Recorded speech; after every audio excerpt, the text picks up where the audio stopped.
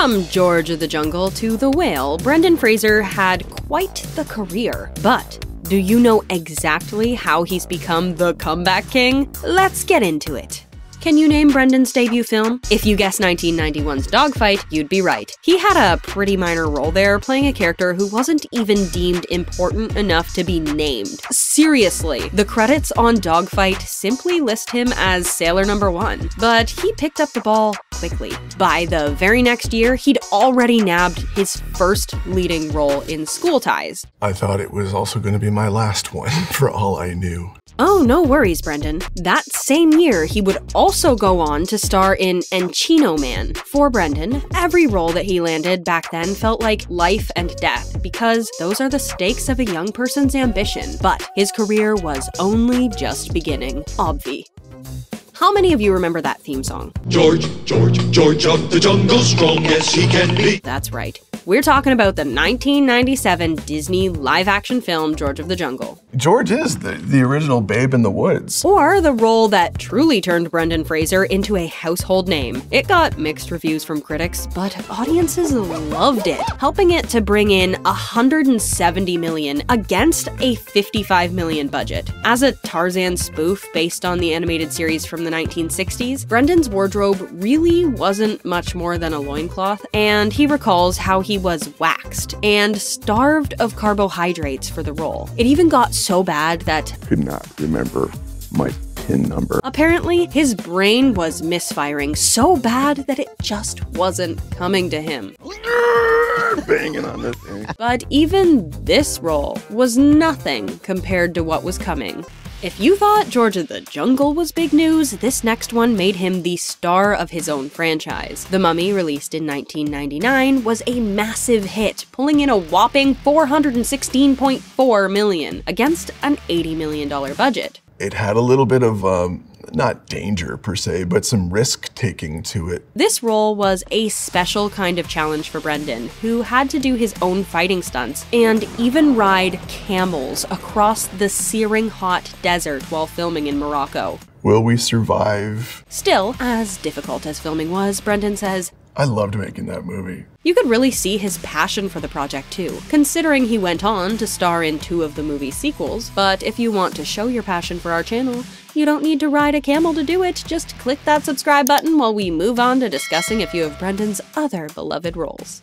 Back in the early 2000s, Brendan Fraser was, like, everywhere. He was cast in everything from the Harold Ramey's comedy Bedazzled in 2000 to 2003's Looney Tunes Back in Action. His role in the Academy Award-nominated Gods and Monsters earned Brendan more respect from film critics, but he'd also receive cameos in The Simpsons and King of the Hill. Where's all my swanks? He became the first American-born actor to be inducted into Canada's Walk of Fame in 2006. But by then, the roles had really started to dry up, and the movies he was being offered really weren't that good. I mean, take a look at his role in 2008's Journey to the Center of the Earth. So, what happened?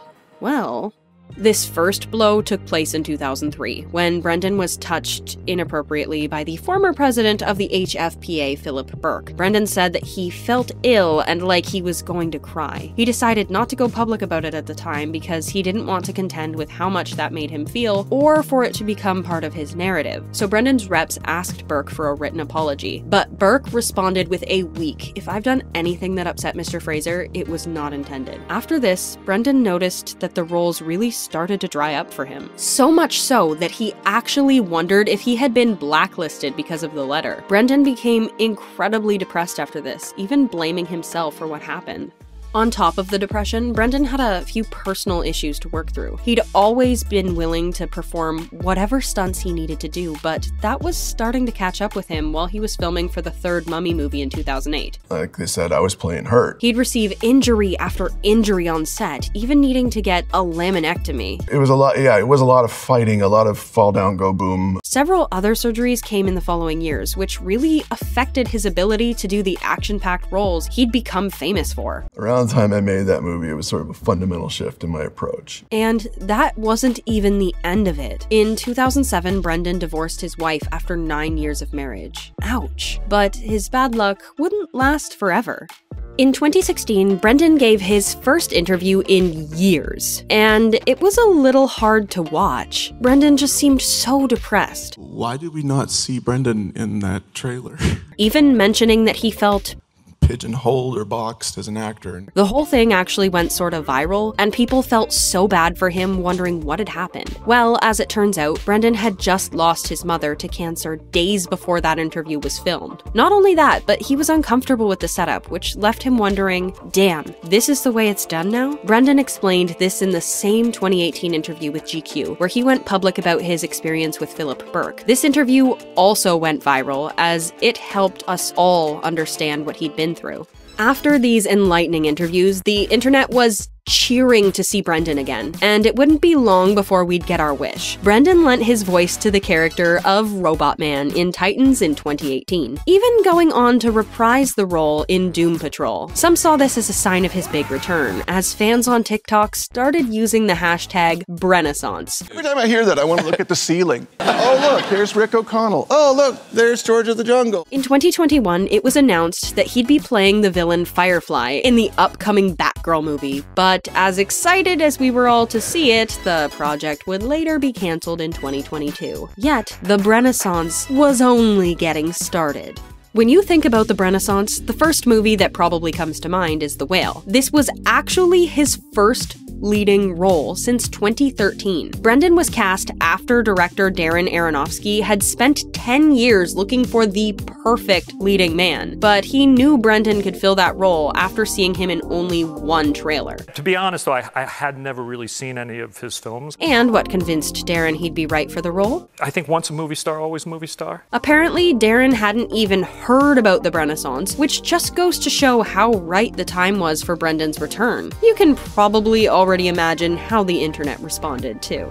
Everybody loved to see Brendan back. And we aren't just talking about the internet either. When The Whale premiered at the Venice International Film Festival, he received a 6-minute-long standing ovation that reduced him to tears. And not only that, but Brendan received his first Oscar nom for Best Actor in The Whale. He was given the Tribute Award from the Toronto International Film Festival. That's a wonderful affirmation. It's new to me. And although he'd also received a Best Actor nom from the Golden Globes, he decided not to attend because of their association with the HFPA, joking, "My mother didn't raise a hypocrite." But for all the praise Brendan's been receiving for The Whale, he's tried to stay humble. I'll take nothing for granted, knowing how far-reaching this journey has been. And what a journey it's been, Brendan. He's definitely come a long way from forgetting his PIN number. What would you say is your favorite Brendan Fraser movie? There's so many good ones to choose from, but we're hoping you can give us your pick down in the comments section. And we're coming for you if it's Journey to the Center of the Earth.